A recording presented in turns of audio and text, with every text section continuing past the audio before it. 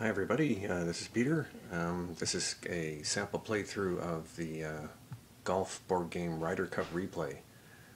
It's published by John Gardner at sportsreplays.net. And so I'm just going to show you a few things about the game, how to play it, what comes when you order it. The copy of the game that I have is actually one when he was still shipping out the printed versions of the game. So this is what you get in the printed version. He only sells it by PDF now to cut down on shipping costs and stuff.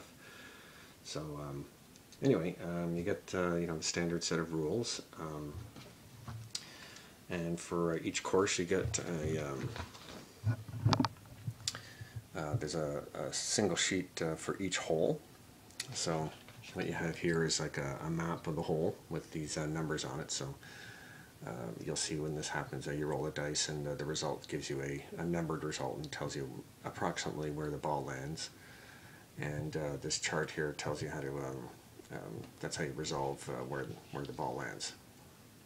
So basically you roll on the golfer's card, get a letter result, then you look on this letter result, say from the tee, and then you, depending on the letter result, and that gives you the number, and then you look at the number on the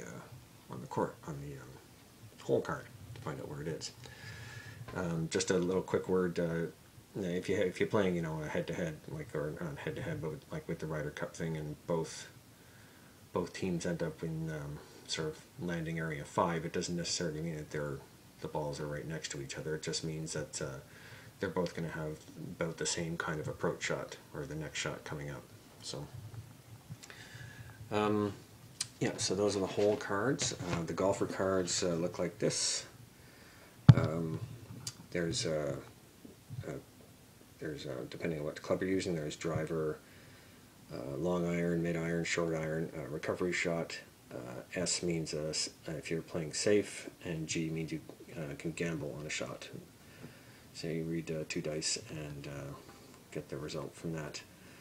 It shows the I'm going to be playing the 2012 Ryder Cup at Medinah, so I'm just going to be playing a foursomes match, and this just shows his record.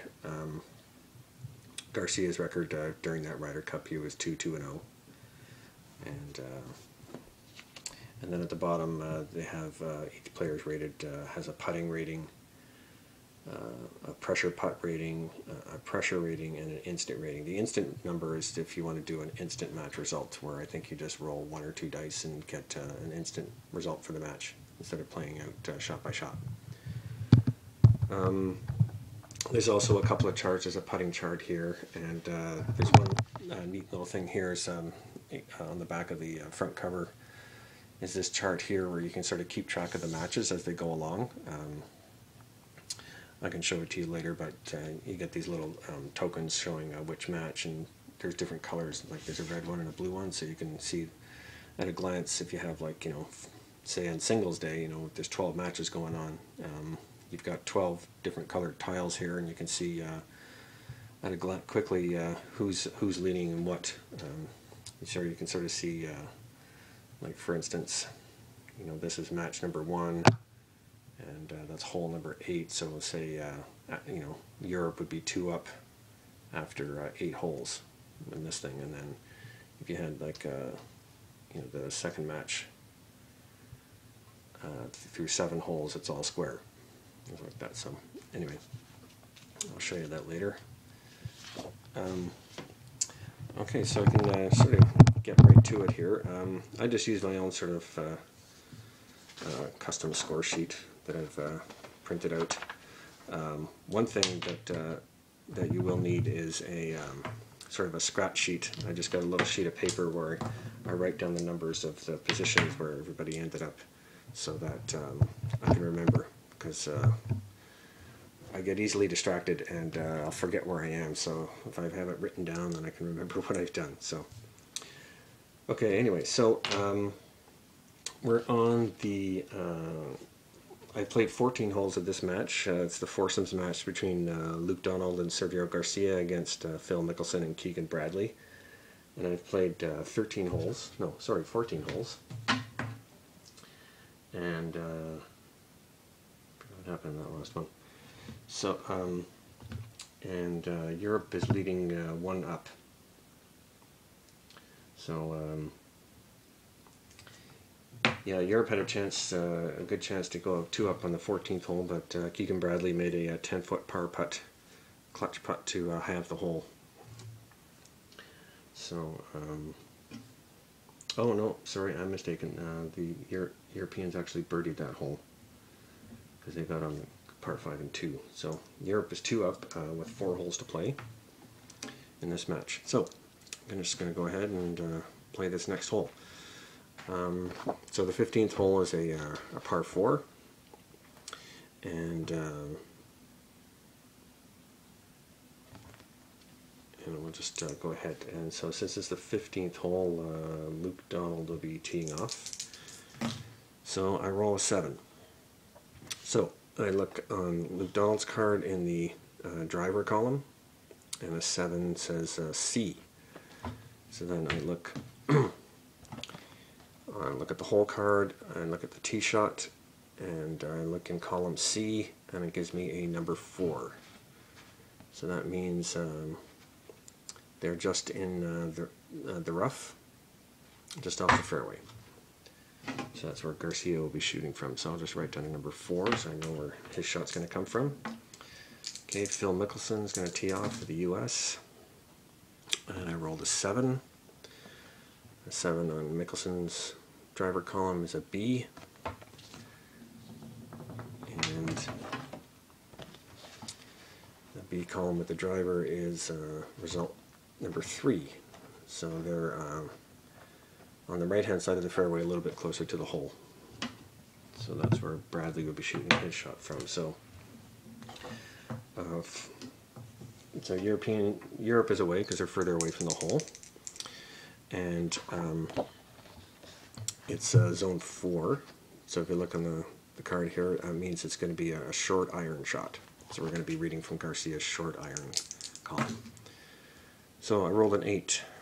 So Garcia's result is an A+, so it's an excellent shot from Garcia from zone 4, and zone 4, an A+, and we had a letter C. So when you get a letter result on an approach shot, that means the shot is landed on the green. So now we look at the putting chart to get the putting distance.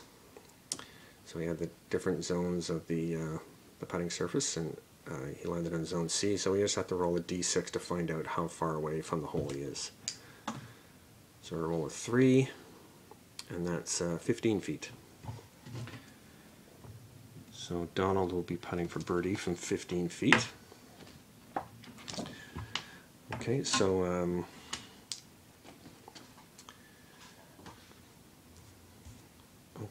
Keegan Bradley is going to be hitting from area 3, which is also a short iron shot. And I roll an 8, and that's an A+. So A+ from zone 3 says zone C as well. So I roll 1 die, and I roll a 6, so that's 20 feet away.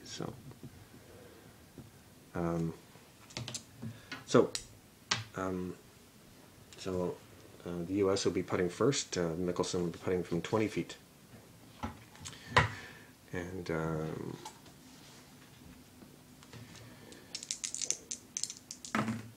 oh, yes, so I'll just show you a couple of things here.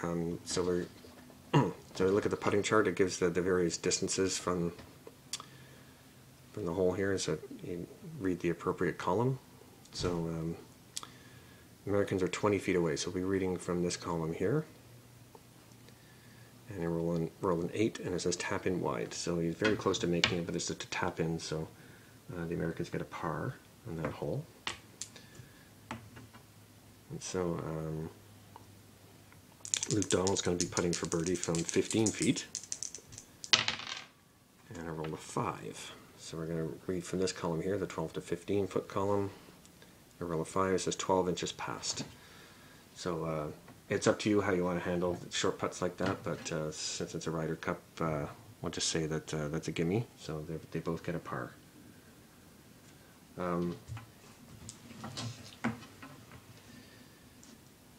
So Europe is still 2 up with 3 holes to play. So you can actually keep track of this going along here. I've already played the first match, and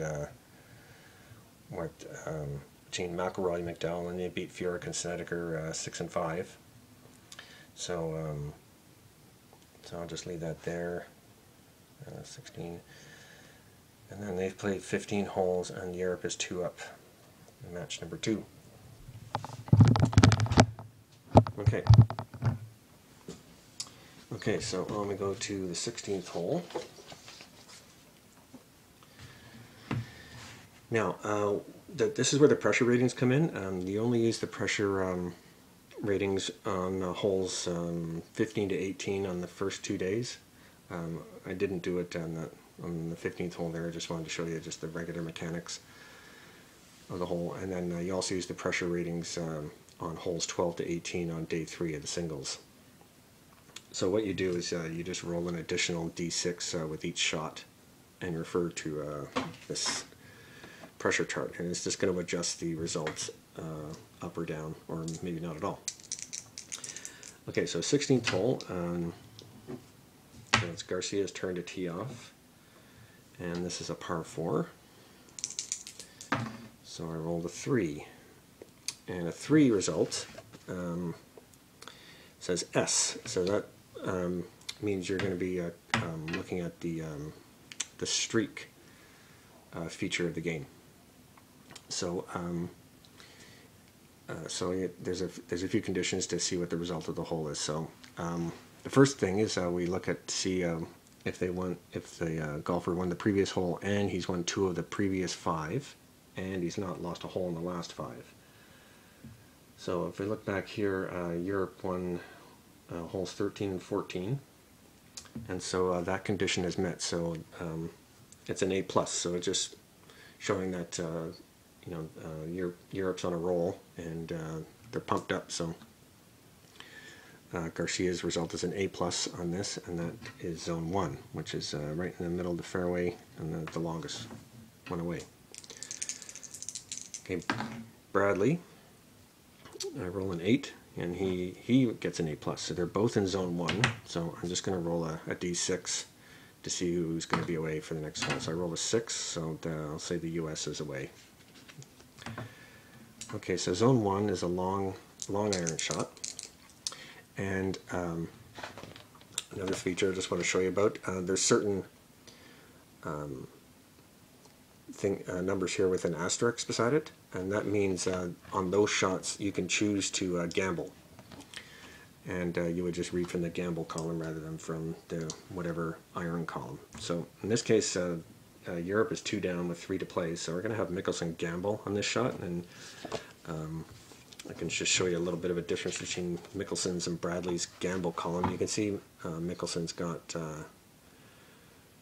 he's got 1, 2, 3, 4, 5, 6, 7 A+, whereas Bradley only has 4 A+ in his gamble column. I just wanted to show you the difference between the different players. These ratings are based on the actual stats of how that golfer performed in that Ryder Cup. So, okay, so Mickelson's going to gamble on his shot, so we're going to read from the G column. And just to show you, this is a long iron shot. So I rolled an 11. So Mickelson, if I didn't gamble, an 11 under the long iron column would be a C result for Mickelson, but since we're gambling, it's an A+ result, so it's paid off. And I forgot about the pressure thing, so I'm going to try to remember to do that for the next hole. Well, no, let's just start in here anyway. So it's an A+. Now, Mickelson's pressure rating is a B. So I roll a 5, and 0 means it's no effect. So it's still an A+ result from zone 1. So that's zone B on the putting surface, and I rolled a 1, so that means it's 5 feet away. So, excuse me, Mickelson comes up with an excellent shot, and they're going to be putting for birdie from 5 feet. So, okay, Donald is going to be up next. He's just going to do a regular shot. He's not going to gamble. And I rolled a 4, and it's an A+. So that's also zone B. And I rolled a 5. That means he's 9 feet away. So Garcia is going to be putting from 9 feet for birdie. Now another thing to show you here is each hole has a number, or it says it'll say an N for normal, or a 1, 2, 3, 4, or 5, depending on how undulating the green is. So this is a green 2. So on the putting chart, it shows you what the adjustments are. So for 2, it's a sloping green, so all distances 12 feet and over, you're going to be reading one column to the right instead of the regular column of the actual distance. In this case, they're both within under 12 feet, so they're not going to be any they're not going to be. You're going to be reading from the regular column. So Garcia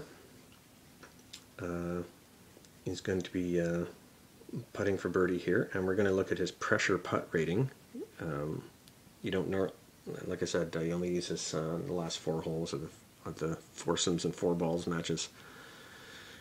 And his pressure putt rating is an A, which happens to be the same as his regular putting rating. So I rolled a 2, which could be good, might not be good.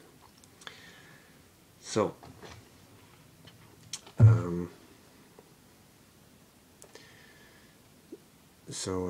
he's 9 feet away, and you rolled a 2, and you're looking at the 8 to 10 foot column, and so the putt is 2 feet short. So they'll still have 2 feet left for par, but Bradley has a 5 foot putt for birdie. And I rolled a 7. Now, a 7, when you roll a 4, 7, 9, or 10, when putting, you might have to be an adjustment to the column, which column you read, depending on the golfer's putting rating. So, since we're in the pressure situation, Bradley's pressure putt rating is A. His regular putting rating is A+, so he didn't quite do as well under pressure. So, on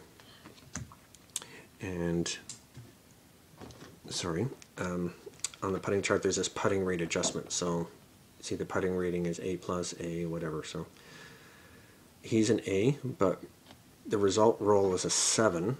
So I roll 7, we read left 1 column on the putting chart. So instead of reading from the 5 to 7 foot column, we're going to be reading from the 2 to 4 foot column. And the result is a hole out.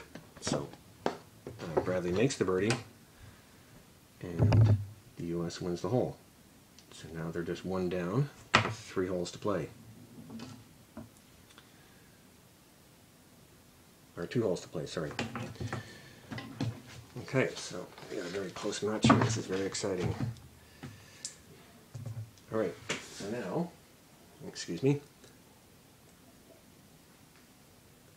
go on to the 17th hole. So Mickelson will be teeing off. This is a par 3, and mid-iron.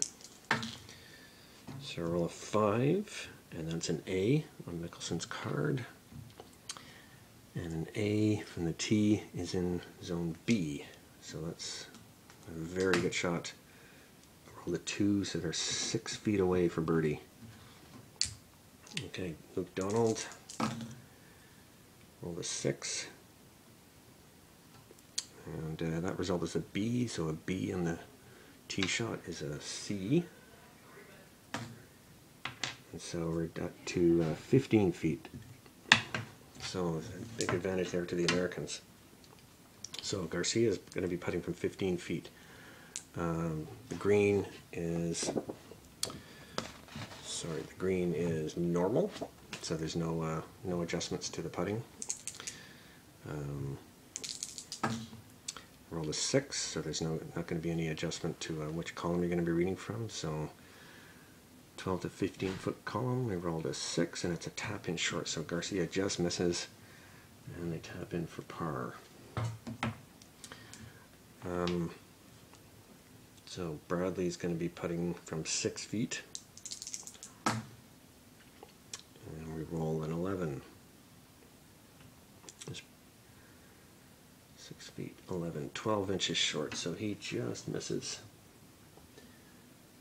So that's a par, and then that's the match, since they both have the hole. Oh no, sorry, no, it's not the match. They're still one down with one hole to play, so there's still a chance for them to have 18, or win 18 to have the match. Okay. Yeah. Okay. So let's try to remember to do the pressure thing here now. So we're on the 18th hole, so that means America's away, so Keegan Bradley would be teeing off. So we rolled an 11, which is an X, which is the worst possible result. But we'll look at his pressure rating. His pressure rating is an A. So we roll one die, and the result is 0, so there's no change. With a pressure rating of A, you can only have your shot result be augmented, I guess, for lack of a better word. Okay, so Bradley is an X from the tee, and that's 6. A result of 6, which is in the bunker, the fairway bunker on the to the right of the fairway. So that's not good. And Nicholson will be hitting out of the bunker. Okay, Garcia. Roll a 6. It's an A+, so that's zone 1. So big advantage to the Americans here. So,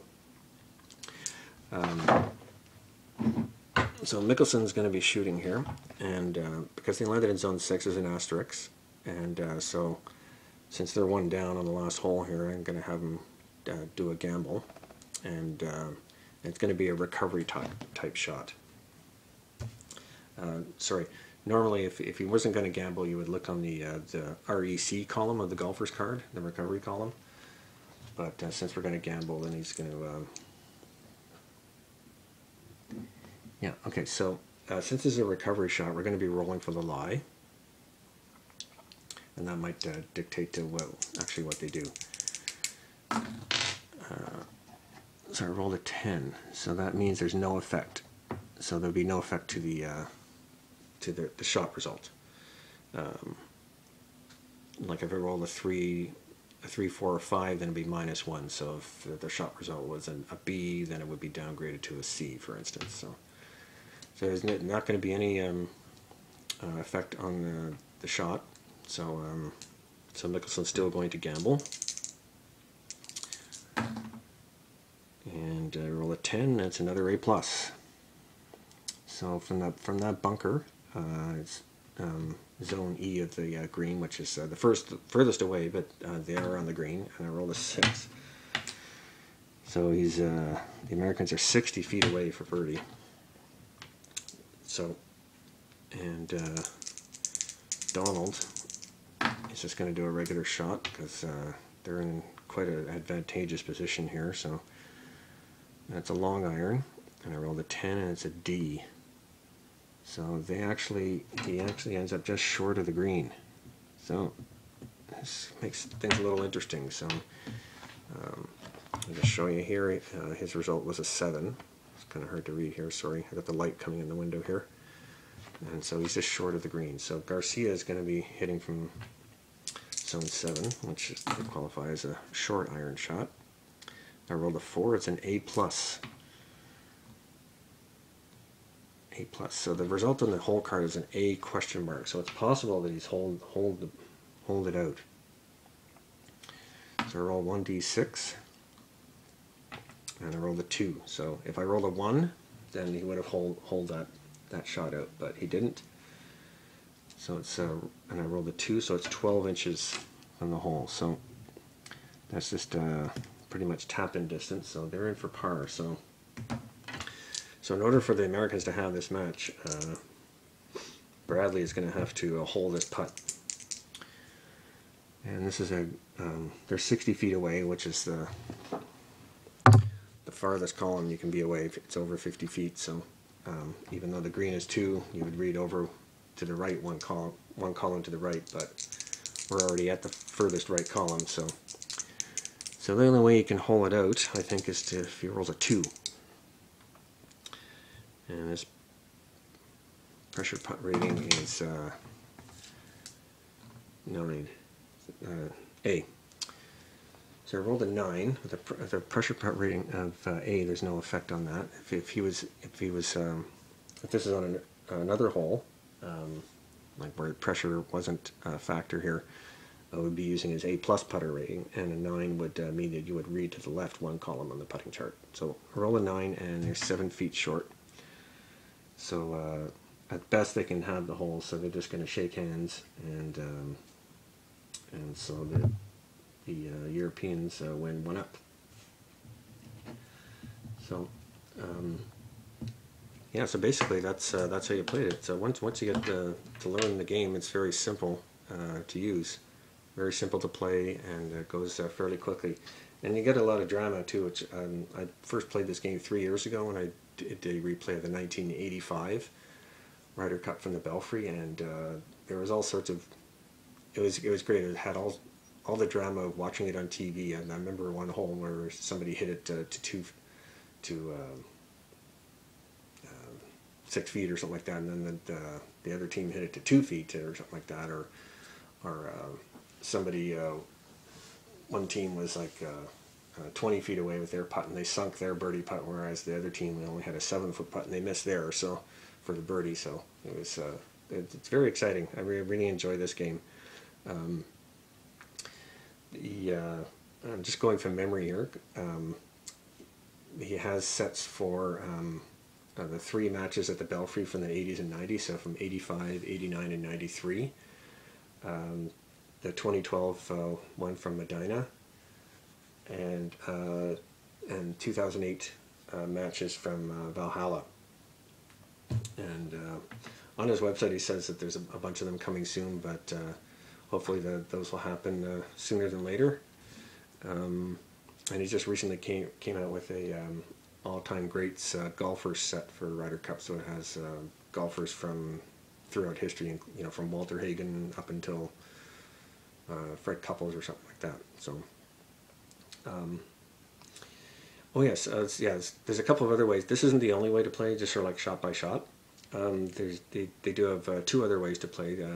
There's one called the short game, and basically what it is that you look at on the hole card. It has it says long game, long iron. So